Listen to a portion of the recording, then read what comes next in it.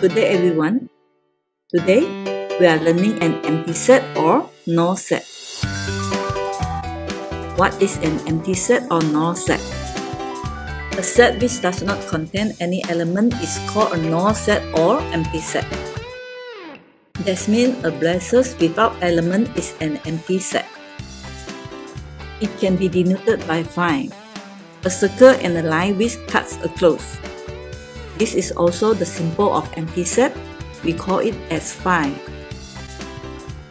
How we define a set as empty set? For example, set A is an odd number divisible by 2. Is there any odd number can be divisible by 2 without remainder? Clearly, there is no odd number divisible by 2. Therefore, set A is an empty set. Set B is a month which has more than 31 days.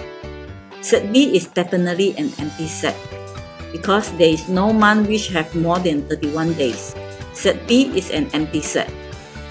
For set C, C equals the set of all x such that x is less than 3 and greater than 5. Here, C is an empty set because there is no natural number that is less than 3 and greater than 5. Set C is an empty set. Is zero set an empty set? No, this is not an empty set because it has an element 0 inside the set. How about this? A symbol of phi inside a braces.